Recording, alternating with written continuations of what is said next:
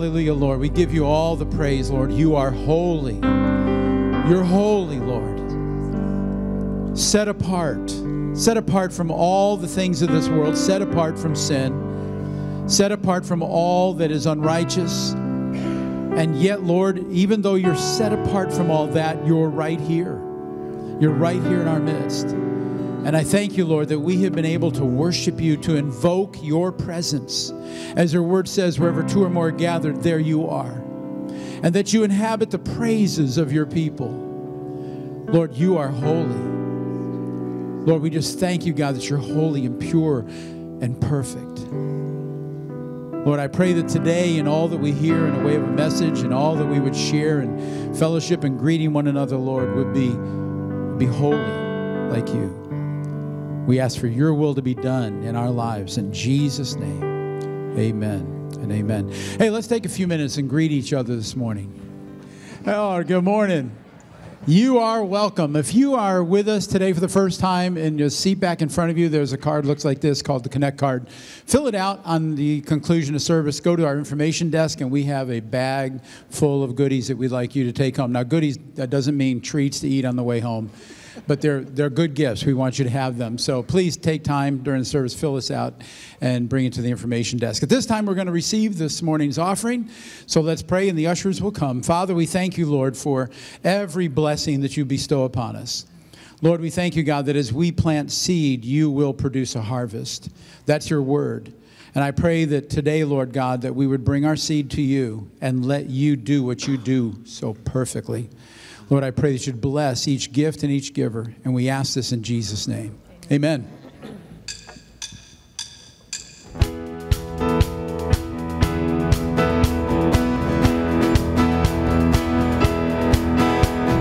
Thanks to the Lord, our God and King.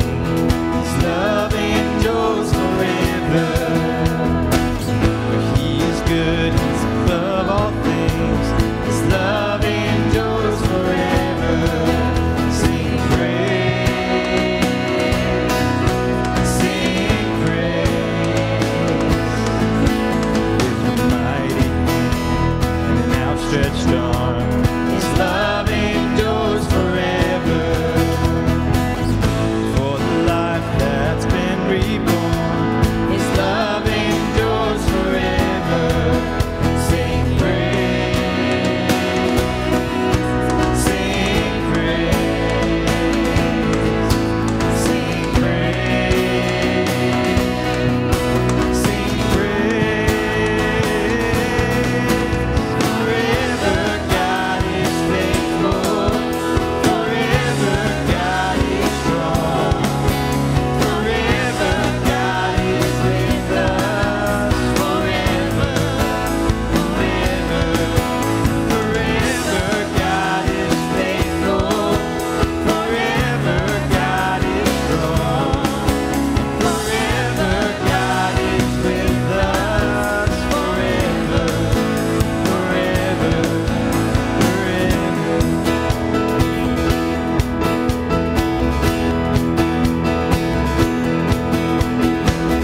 From the rising to the setting sun, his love endures forever. By the grace of God we carry on, his love endures forever. Sing praise, sing praise,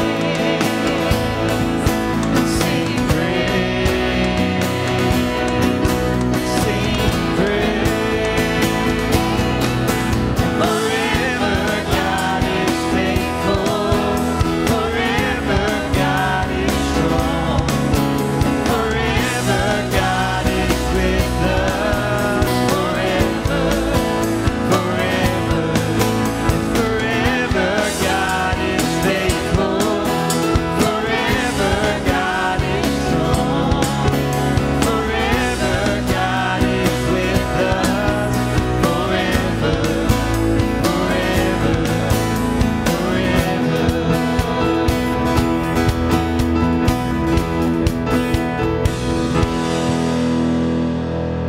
Amen. Thank you, worship team. Thank you. Let me bring you up to speed on some announcements. We had a great day yesterday with the Lego Derby, as many of you know, especially if you have young kids. And there is some stuff that's left over. Close the service, there will be cookies and chili for sale. And the proceeds obviously go to Rangers. And I don't know if it's cookies or chili, or it really should be chili and then cookies, right? You don't get your dessert till you've eaten your chili. So that'll be for sale. I want to remind you about that. Coming up Saturday is women's breakfast for February, and that starts at 9 o'clock in the cafe. Also, a number of things begin to happen in March. March 3rd is our missions convention. And we've got Sam Johnson, founder of Priority One, who's going to be here and give us an update. At night is our international banquet. Hope you begin to plan on what you're going to bring. It always is just a great time. The stuff you bring, the ethnic dishes that you make are just delicious. So begin scheming and strategizing about what you're going to do. And also, actually, the Sunday before that is our annual business meeting immediately following this service. So again, 3rd is missions convention. And we have some new offerings for life groups, which used to be Sunday school, but that's an old-fashioned term, so we have to go to life groups. And I don't know if you got this on your way in, but you should have received the bulletin, of course, which I just mentioned a few things. Worldview magazine, it's the first Sunday of the month. We emphasize missions. Hopefully you got one of those. If you didn't, please do. Find out what we're doing around the world in reaching people for the Lord. Also, there is a list of all the life group offerings that begin March 3rd. And there is some derivation, there are some things that are going to be a little different. And there were a couple other flyers, and these weren't necessarily be handed out by the greeters, but you can pick one up on your way in. One is Pastor Hans is going to do a 9-week class on teens and money. Okay, this is based on Financial Peace University material. We've subscribed to it. It's for your kids. Get your kids here. This is middle school. Anyone who's in youth group, middle school all the way up through high school. Okay, and all the info is on that sheet. Please get one of those. And concurrent with that, I'll be doing a class once again on Parenting 101, 9 weeks each. So grab one of those flyers. The topics are on the other side. We will spend considerable time on discipline. But there's just a whole lot of information there for parents and for teens. Hope you'll be part of that. So anyways, let's get into the Word this morning. And I want you to know that today's topic for Back to Basics is witnessing. We're going to be talking about witnessing, telling others about Jesus and the faith that we have. So let's pray together. Father, we thank you, Lord, for your presence in this place. We thank you for your Holy Spirit. We thank you for your word. And I pray, Lord, that your word and your spirit would work together in our hearts today. God, that you would truly break through, that you'd speak to us in a way that would even go past our intellect, that we would have a spiritual knowing concerning the truth of your word. And we ask this in Jesus' name. Amen and amen. Now, there are two primary passages in the New Testament that give us guidance concerning witnessing to people who do not yet know Christ as Savior. And one of these is from the first chapter of John's Gospel, and the other is going to be from the last chapter of Matthew's Gospel. And so I want us to begin by reading from John chapter 1, and we'll pick up at verse 35. John 1, verse 35.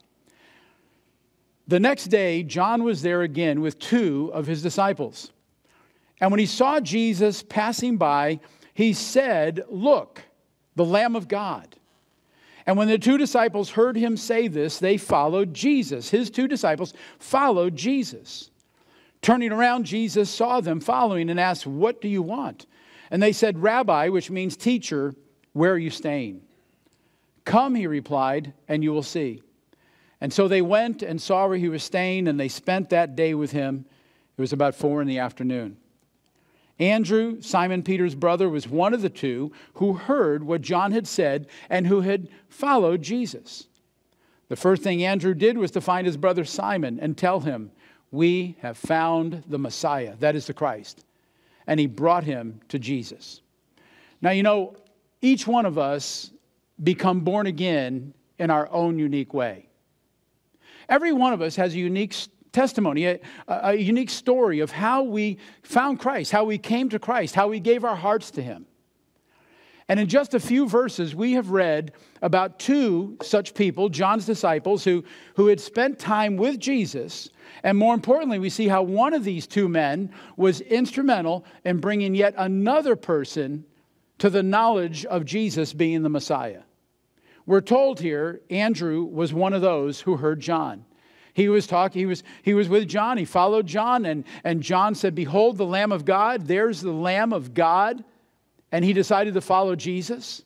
He was compelled to put his faith in Jesus Christ because of John's declaration that Jesus was the Messiah, the Lamb of God. But it doesn't stop there.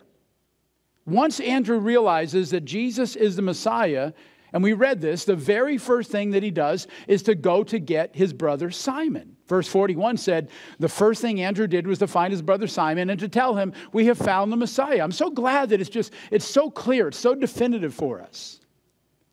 The first thing he did, once he found out that this man, Jesus, is the Messiah, is to tell his brother. Now, concerning my own experience, I had to travel 1,500 miles away from home back in 1974 to find Jesus. 1,500 miles from Massachusetts all the way to Tulsa, Oklahoma. Because apparently, for some reason, no one in my hometown, no one in my immediate social circles could tell me or would tell me how to get to heaven. But within a short time of becoming born again, I began to write letters home, trying to explain to my family, to friends, what had happened to me. And again, I'm a brand new Christian, and I'm so excited. I wish I could have been closer to family to go get them and bring them to Jesus, but I'm 1,500 miles away. The best I have is to write a letter. And I'll be honest with you, I was lost. I didn't know really how to describe what had happened to me. But I do remember calling home, and this was following when I received the baptism of the Holy Spirit. I remember calling home, and that didn't seem to register to them either. If they couldn't understand salvation, how are they going to understand the baptism in the Holy Spirit and speaking in tongues? And so I had 3.5 months, a little bit frustrated, just really wanting to get home and tell everybody of what I had learned. I understand Andrew's excitement, his enthusiasm. And yet at the same time, that 3.5 months was important because during that period, I really got discipled. So that when I got home, I knew how to tell people. I could not wait. And so I got home at Christmas time, and I was able to tell my friends and my family in person. And in a short period of time, my mother came to Christ. And within a week or two after that, my 2 sisters got saved. The first people that I shared the gospel with, just like Andrew, were people that I was related to. That's where you begin. And then I also tried to witness to my friends. And sadly, in my ignorance, I blew it. I blew it. I got to tell you, I wish I could get the opportunity back. It really saddens me to this day. You see, my family knew that I had drastically changed. They knew there was something very different. I mean, almost to them, almost scary, but something different. In fact, there were times, and I shared this with the Young Adults Life Group this morning, I knew this. There were times I shared a bedroom. Originally, my parents lived in a home with 2 bedrooms and 8 children. So mom and dad got their bedroom, and 6 boys got 1 bedroom, and 2 girls got the den, which got turned into a bedroom. And by the way, I don't know what you think about a den, but this den was the size of a very small bathroom. Just enough for 2 beds, and they could walk to their beds. Very tiny house. Eventually, 2 brothers moved out, so now we had 4 boys in 1 bedroom. So I had a shared bedroom. I just want to get that across. But now and then, it'd be me alone. And when I was alone, I'd close that door. And I was so in love with Jesus, man. I'd be praying in there. I'd be praying up a storm. I'd be praying in tongues. And I knew my mother was outside listening. Because she didn't quite understand tongues. Even when she was newly saved, she didn't quite understand the baptism of the Holy Spirit. And she'd be out there listening. She was spying on me to see what kind of things I might be praying for. But again, she gave her heart to Christ, as well as did my sisters. But here's where I blew it in witnessing to my buddies.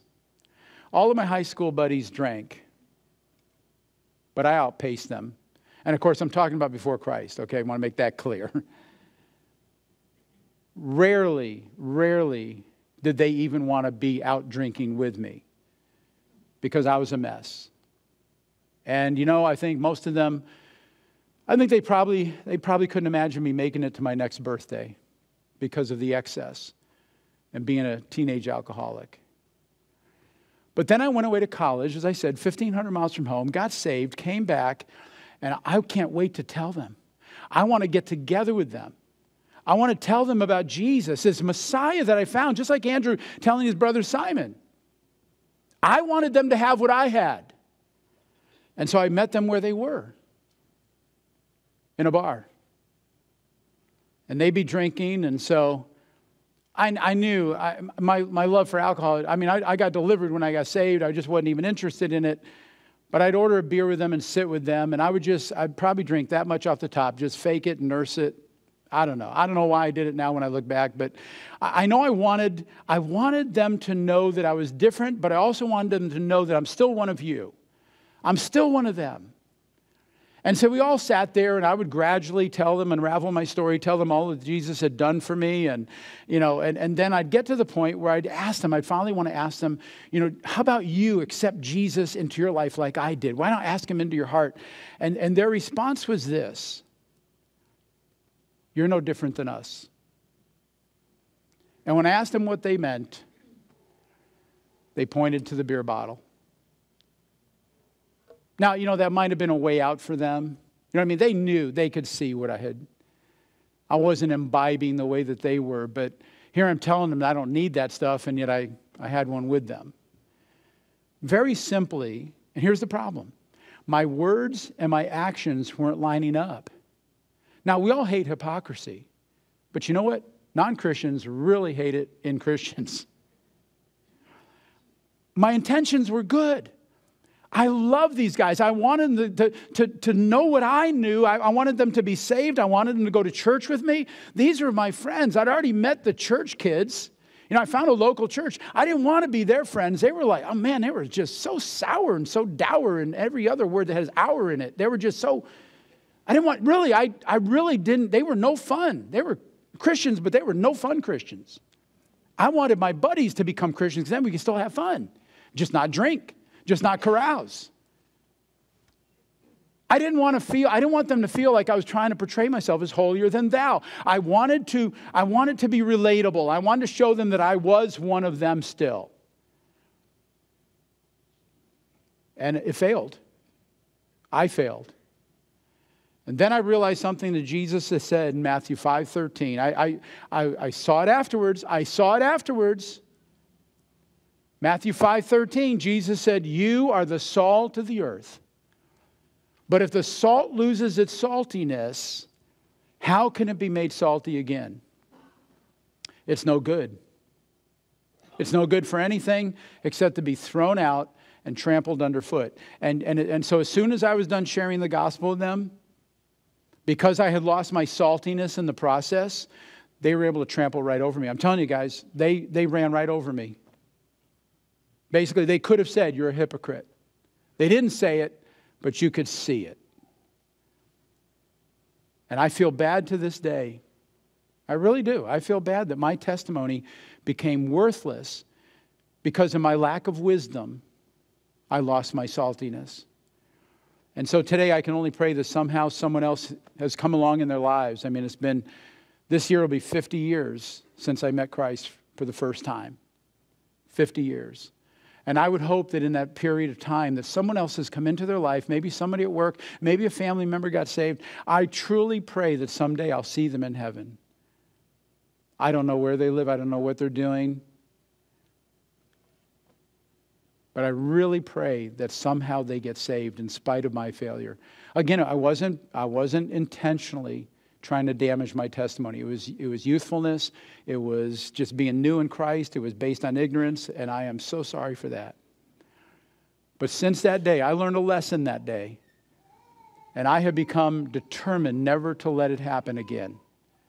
And also never to let it happen in ministry as a pastor. I think this is my 46th year as a pastor. And since that day, really, I'll never let it happen in ministry. And what I mean by this is that I've always tried to hold our church back. This church, my previous church, the church I founded many years ago. I've always tried to hold us back in a good way. And I want you to understand what I mean by this. I don't want us, I've tried my best, I want to keep us away from trying to be too relatable to the world. Because you understand there's supposed to be a difference. There's supposed to be a distinction. There's supposed to be something about us that's just a little bit different, that might create some curiosity, as it did in my mother and my two sisters. I do not want us to become so relatable that we lose our testimony. Are you with me? Do you understand what I'm saying? And here, because, whether you know this or not, and you'd probably have to visit a lot of other churches to see this, but a lot of churches today have become so consumer-oriented. They are so motivated to make everyone just so happy and so just so pleased with what they're doing that they've lost their saltiness. Their time of worship, many churches, their time of worship has become nothing more than performance. You want to go to a concert? Go to a concert. This is a church. We're here to worship Him. He's our audience. It's not about you. It's not about me. We're giving praises to the King of Kings. The pastoral staff in many churches, and I'll do that. I'll go online and I hear something about this church and I look at the staff. Everybody in their photos looks like GQ magazine. Really? If you don't look just right. I mean, I don't try my best. My wife tries her best for me. Okay, that's the bottom line. I mean, the entire service today in many churches is meant to be entertainment. It's about pleasing the spectator. This is not a spectator church. And if you were here yesterday, you saw it. You never saw so many hands working to make an event successful. This is not about pleasing the spectator. Instead, what we do here, and this is how I want it, is about pleasing God and trying to invoke the conviction of the Holy Spirit. That's what we do here. I preached a message years ago about how the church should be churchy. Does anybody remember even saying that? The church should be churchy. Think about it. Imagine walking into a store. Imagine the sign above the entrance says Krispy Kreme donuts. You can't miss that one, right? Because they light up that neon sign. You go and get your free donut. But you walk inside. Wouldn't it be... You walk inside. It says Krispy Kreme all over the place. All the neon. And you walk inside. And it's the dry cleaners. I'll tell you, I would be livid. I would be incensed. I'd call the police. I'm looking for my favorite donut. And instead I'm smelling weird cleaning products. That's just plain wrong on every level. That's cruel. No store owner in the right mind would advertise one thing and then deal in another product. You don't do that. You'd be out of business in a day. Word would spread. And yet a lot of churches are doing that very thing. They're enticing people to come in. They're luring them in with one product. They say they love Jesus. They say they're Christ-focused. I can't tell you how often I see that. But then the facilities and their activities, what they have going on in their meetings, it's like you walked into a nightclub. All dark. Black ceilings, black walls, strobing lights, colored lights, fog, a thumping bass beat. And you've heard me preach about this before. Probably tired of it. But you know what? Not only does that turn off the unsaved, because they see through that. They understand how deceptive that is. They really do. People are a little more sophisticated than we give them credit for. But so not only does it turn off the unsaved, but I believe it ruins the saved. It spoils them. You see, some Christians today are like the philosophers in Athens that Paul had to deal with in the book of Acts. Remember the ancient Greeks? They were always looking for something new. Paul shows up. Hey, tell us about a new God. Tell us about a new philosophy. Tell us about a new theology. We want to hear, all they want to hear is new stuff all the time. And they were enraptured with Paul. They couldn't believe. This is brand new. They'd never heard about Jesus. And you know what? Today, Christians are always looking for the latest and the greatest and the coolest. And all the while, the thing that's missing is solid biblical teaching and integrity, because it's being replaced with what itching ears want to hear. And it has spoiled those who are already Christians because they're being given what they want instead of what they need. Believe it or not, the unsaved person in your family, in your neighborhood, they want to go to a church that's churchy. Really, they do. They want to go to church that's churchy because they want it to be authentic. They don't want the show. Really, they wouldn't mind if the worship team sang half a song off key. Really, I mean, they might get a chuckle, but they would expect that because we're church. We're not Nashville. We're not Branson. We're not Lancaster Music Theater, whatever it's called, the American Music Theater. They understand that we're real people doing real, there's a spiel for a church. Anyways, this church, our church, will be what it is as long as I'm your pastor. We need to remain authentic. We may not be perfect, but we are who we are. I'd like to hear about 300 amens on that one, really. I mean, really, we are who we are. Don't pretend to be something you're not. And again, we kick this around in Young Adults Life Group. Just be authentic. Just be real. You're never going to be perfect. You're going to have bad days. And you're not going to be a good witness at work. Don't go in there trying to, you're just nothing phases you. And don't try to manipulate your own emotions. Bottom line, we want Jesus to be preeminent. That means he has to be first. He's who we emphasize. And I want you to know that our church will remain churchy so that you can bring your friends and family into a good place. This is a good place. And ultimately into a relationship with Jesus. That's what it's all about. So anyways, let's get back to Andrew. We need to model his actions. The very first thing Andrew did was to look for his brother, tell him that he'd found the Messiah. And that's something all of us should be doing. Most of us probably have unsaved family members. And more likely, we have family members who used to attend church, possibly this church, but they've drifted away. They're just doing their own thing. And you don't know what to do. Yeah, number one, pray for them. Pray for unsaved loved ones. You got unsaved loved ones. Because I know one time years ago, I had a sister-in-law here, and I said, let's pray for our unloved saved ones. Well, she let me know. She let me know I messed up.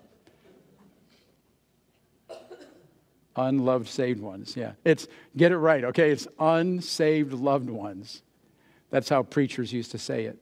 Pray for family members that don't know Jesus. Pray for family members who have drifted away. They just got drawn into a thing. Doesn't mean they hate God. Many of them, they'll go to heaven probably, but they need to be part of the body. Go to them. Here's what you need. Go to them and invite them. Andrew told Simon, what did he say to him? Come and see.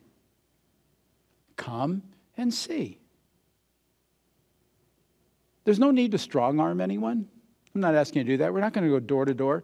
The minute you go door to door in some kind of campaign, there's a wall up. You know this. Because the people on the other side of the door who don't want to talk to you, they're going to go run and hide. They think you're either Jehovah's Witness or Mormon. So we don't do that anymore. But just give your friends, your family, a very simple invitation. And you can invite them over and over again. Now, don't do it week after week after week. Maybe give them a couple weeks off and say, hey, what do you think? You just never know. There's going to be that one day they're going to say, yeah, let's do it. Maybe they'll do it just to get you off their back, but they'll do it. And I think you know what I'm talking about. There's a happy medium. There's a balance. Come and see the Messiah. Folks, we have found the greatest truth. We have found the greatest person that there is in the world for all eternity, and his name is Jesus. We're not selling something that's going to fade away. We're not selling something. We're not telling people about something that isn't real. This is incredible. And we need to tell people. Not out of guilt, not out of, some kind of condemnation we put on ourselves, not because of a quota. We just need to care about people.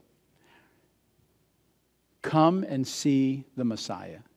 The other message here concerning Andrew and Simon is that we really shouldn't overlook our own family members. And I know sometimes they can be the hardest to reach, can't they? Because they really know you. They know you. They know your foibles. They know your flaws. You know your failures. But yet we need to be concerned about where they're going to spend eternity. We need to be jealous about their eternal fate. Satan wants them. He's jealous for them. I think we need to be jealous for them. We need to be guarded. We need to desire. I want them to come to heaven with me. We need to do whatever we can to get them into the kingdom. And it just starts with come and see. So let's not overlook those who are closest to us. One thing that drove me crazy from the time that I got saved, and I really thought it was my own dad. I came home, my mother got saved, my sisters got saved, and my dad had such a hard life. I mean, he grew up during the time of the Spanish influenza epidemic that killed millions around the world. He went through the World War I, World War II, the diphtheria epidemic that hit the U.S. He went through the Great Depression. He never went past third grade. He got into fourth grade, quit, went to work full time to help support his immigrant family. I mean, a tough life. And my dad needs Jesus. And I'd tell him about him. No, he just kind of, 30 years. And I just kept thinking, and my dad, when I was born, he seemed old.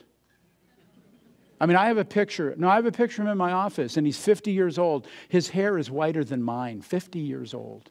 And just a little guy, maybe 90 pounds, came up to about this high on not even as high as my shoulder. Worked long days. I mean,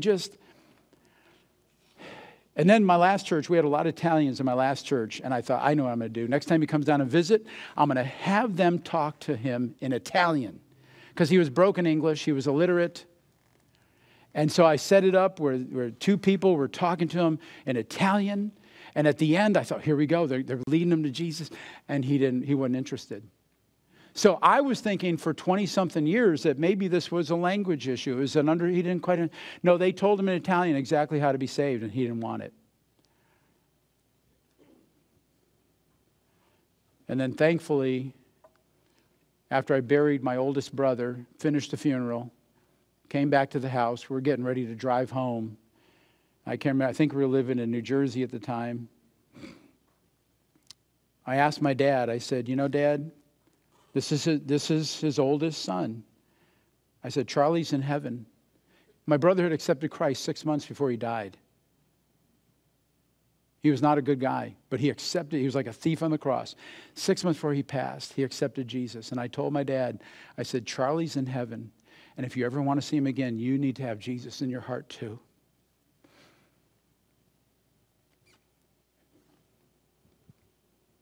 And my dad said, okay. Really? That's it? We recited the sinner's prayer. And of course, I don't want to blame everything on Satan, but the phone starts ringing. Right there next to us. We ignored it. Went right to voicemail. And the old tape recording machines? So you hear the whole message while I'm praying. And he accepted Jesus at 95 years of age. 89 years of age. And at age 95, he died, and he lives forever. 30 years. I was jealous for him. I didn't want this old man to go into an eternity in hell after living on an earth filled with hell. And this world is not a nice place. We get joy out of certain little things, but there's a lot of bad stuff in this world. Satan is the prince of this world. And I'm just 30 years, guys. So keep inviting. Keep asking. To come to church. If not to come to church, to come to Jesus. Really, to come to Jesus first. But if not, bring them here. Because this church is going to be churchy. And then the other passage I want us to consider for this morning is Matthew chapter 28. I want us to start at verse 18. Let's take a look. Let me get my composure. Matthew 28:18. Then Jesus came to them and he said, all authority in heaven and on earth has been given to me. Therefore go and make disciples of all nations, baptizing them in the name of the Father and of the Son and of the Holy Spirit, and teaching them to obey all that I've commanded you. And surely I'm with you always, even to the end of the age. Okay, so again, John's gospel told us to invite, to come and see. This passage says, go and tell. And I do like the King James version of this. It says, go ye. It says, go ye. It doesn't say, come ye. It says, go ye into all the world. Churches today, I mean, we can advertise our churches for free through social media. We can get the word out about all the events that are happening here at Praise Assembly, and every other church can too. But the way that evangelism is supposed to be done, and it's been 100% effective for over 2,000 years, still works today. The technique that works best is this. Christians, those who know Christ as their Savior, are supposed to individually go out and tell people who don't yet know Jesus. That's how it works. Social media is only going to do so much. If we bought television ads, they only do so much. It's you and I telling someone else about Jesus and praying with them. It's really that simple. Matthew 28:19. Go and make disciples of all nations. And the word nations means, in the Greek means, it's a word ethnos, and it means people, meaning anybody. We can and we should share the gospel with anybody. Sharing the good news, and it should be natural. It should be regular. It should be something that we do. Not forced. But just like all the other basics that we've talked about through January into this month, it should be natural. Things like reading the Bible should be natural for us. We're Christians.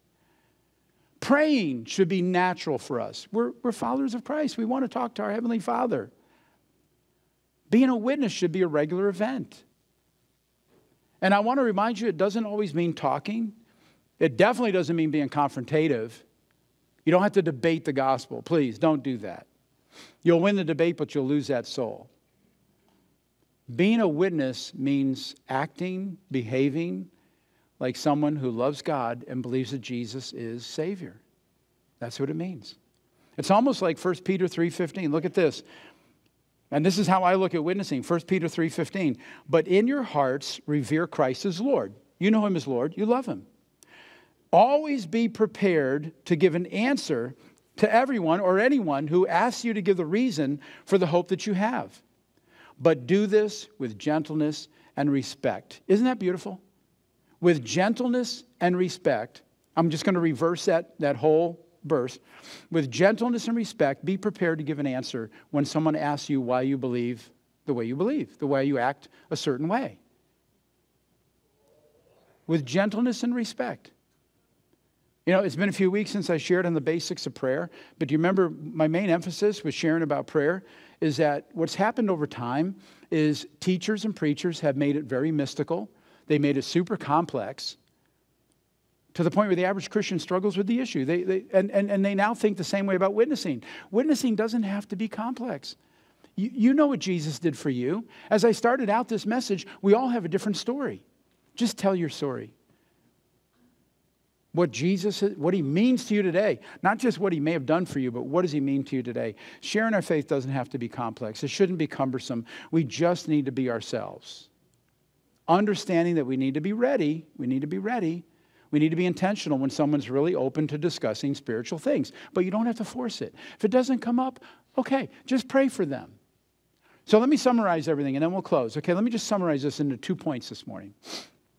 First, remember that our presentation of the gospel should be natural. Just let it be natural. Don't get preachy. It should be as simple as telling someone how you found the Messiah, how you found Jesus. That's what Andrew did.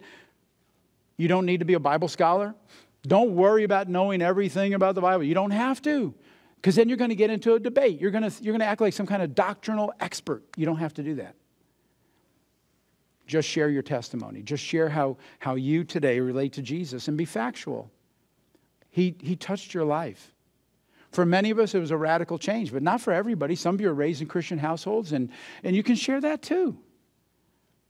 So I'm convinced, though, that Jesus makes a difference in everyone's life, and He'll make a difference in that person's life.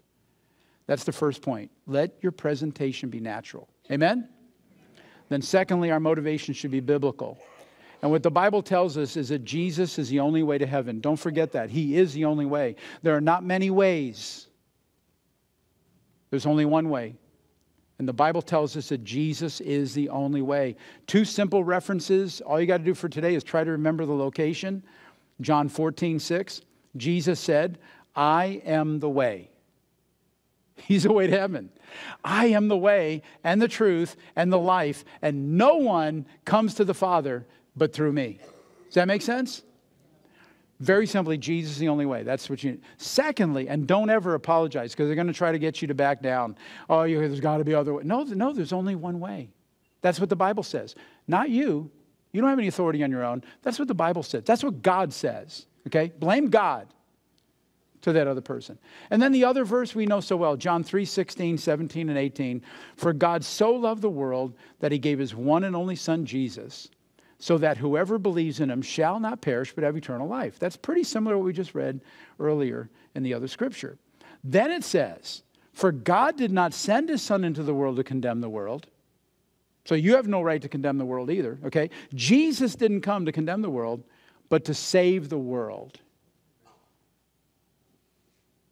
Whoever believes in him is not condemned, but whoever does not believe stands condemned already because they've not believed in the name of God's one and only Son. What an incredible verse, because it has just enough theology in it to spell out the human condition.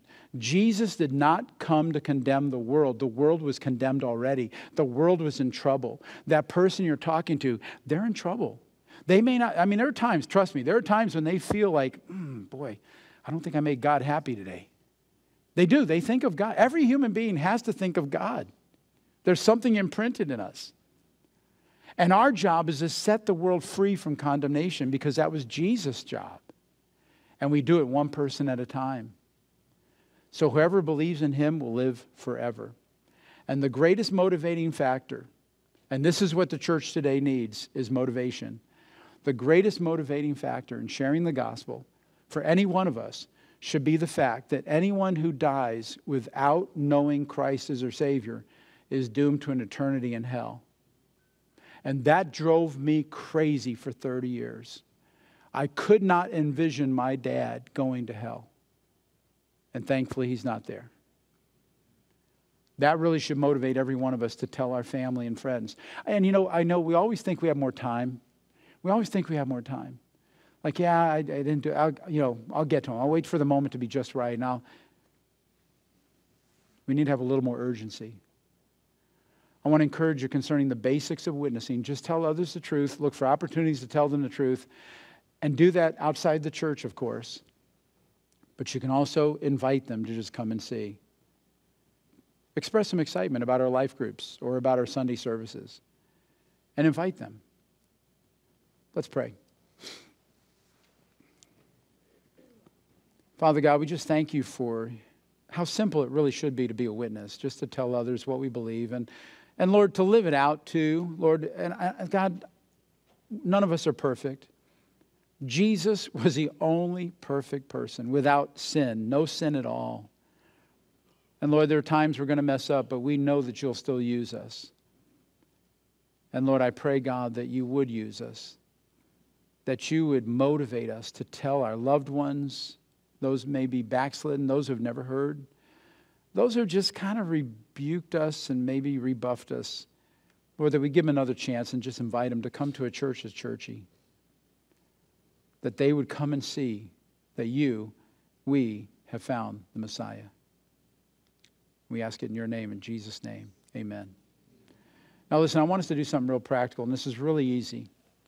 In the seat back in front of you is a Connect card. On the other side is where you could list prayer requests. I'd like you to take that card out. There's a pen there. Should be a pen there. I want you to write down, would you write down just a few names of people that you will commit to pray for? Family members who you know need Christ. They need Jesus. I want us to do it before we leave. We're going to pause just for a moment. And just, you can add other names later, but I'll tell you what, just for the sake of time, would you add one name at least? Put one name of someone who you love who does not know Jesus. Put their name on there and begin to pray for them. Take that home, okay? We don't want you to turn it in anywhere here. We're not going to pray for them. You're going to pray for them. And I really believe that just by praying for them, they're going to become more and more, if they aren't already, they're going to become more and more heavy on your heart. And you're going to pray more deeply. You're going to pray that God do something. And the beauty is too, I talked about prayer a few weeks ago. When we pray, he hears us. And he answers prayer. So let's do that first. And then wait and see what doors God opens up. Pray and invite. Amen? Amen. And I'm going to pray again. But let's stand together as I pray, because I'm going to pray for this, and then I'm going to go ahead and dismiss you in prayer. Let's stand together. Lord God, we know the reality of what you have done in our lives. God, you have turned our lives upside down. You have proven yourself to be real. Lord, you've saved us from our past, from being condemned as the world stands condemned already without you. Lord, you have brought incredible change into our lives, and everyone around us needs this. And so, Lord, I pray, God, that we would come up with a list of people who need you. And God, that we would seek you on their behalf. And Lord, that you'd touch their hearts, that you'd soften their hearts, that you'd begin to bring conviction into their lives. And you can do that through circumstances. You will do it by your own Holy Spirit. So Lord, when we go to pick that fruit and we reach out and say, would you come to church with me this coming Sunday? Or have you ever thought about who Jesus was? Whatever it takes. God, whether it be come and see or us going and telling. Lord, I pray, God, that we would see new doors open, that we'd see hearts that are open and receptive to the truth that Jesus Christ is the only way. Lord, I pray that you'd use each one of us. And Father God, now I pray your blessing in each one of our lives. Lord, I pray that you would use us. We're yours. And we give you thanks, Lord. We ask your blessing on today and this week ahead in Jesus' name. Amen. Amen. God bless you.